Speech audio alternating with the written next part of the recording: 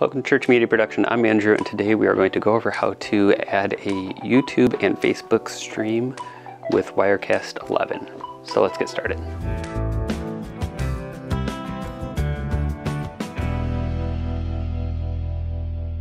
So I'm currently running on Wirecast 11, which just came out the other day, but this should work for the foreseeable future on any version of Wirecast because I've been using it for a while now. So what you want to do is you go up to output settings, and because this setup has nothing currently configured, we'll have to go into the drop down, and I would set up Facebook Live using their preset setup. And what you have to do is you have to go in here, you have to authenticate with your username. And this will just ask you to sign in. So let me do that real quick. He'll have a little thing here for, is it okay if they post publicly, which if you're going to be live streaming, you're going to have to be okay with that. There's groups that you can have it post to if you want, or you can just say not now and you can set it up later. And so here you'll see up at the top, you can name it. So I would probably name it Facebook Live or something like that. And then you have your encoding. I would do at least the 720 at 4 megabytes. You could do less if your internet can't quite handle it, but the quality will be best if you can stay at 4 megabytes. You could do 1080p as well, but if you're going to be doing YouTube and Facebook, it's going to be hard for your internet to keep up.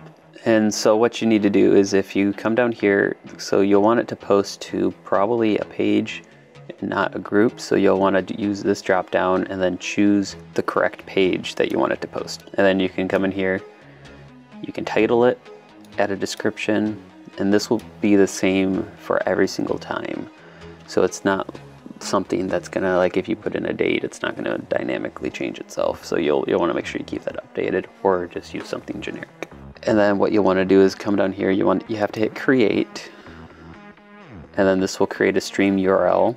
So one thing I have noticed though is that the Facebook stream will occasionally lose its URL because it's just not active forever. So generally before each stream, I'll come in here, go into the settings, and I'll hit create just so it generates a brand new URL every time.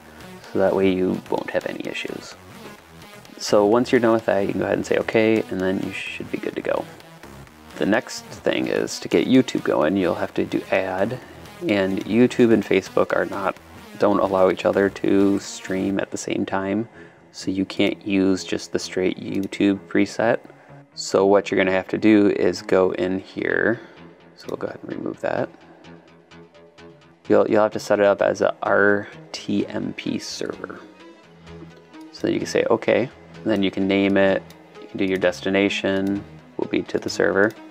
Your encoding, I would set this to 720p. Yep, right there, 4 megabytes.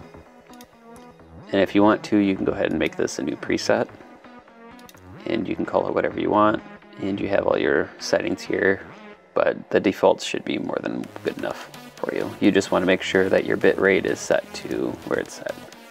But they do, if you come in here to encode presets, I have a YouTube Live one preset already, but if you scroll down, there's all these different ones, and YouTube has their own specific recommended here.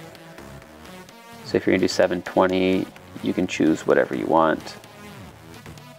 But I would definitely make sure you're at least 4 megabytes for your 720, just so it keeps it nice and crisp. And that way if it ends up dropping a little bit, you're still covered because they recommend at least 3.8 megabytes. But if you're gonna use that, I would just change that to 4,000. And then you can save as a new preset. This is where it can get kind of confusing. So this is going to be found on your YouTube page, and your stream is also going to be found on the YouTube page.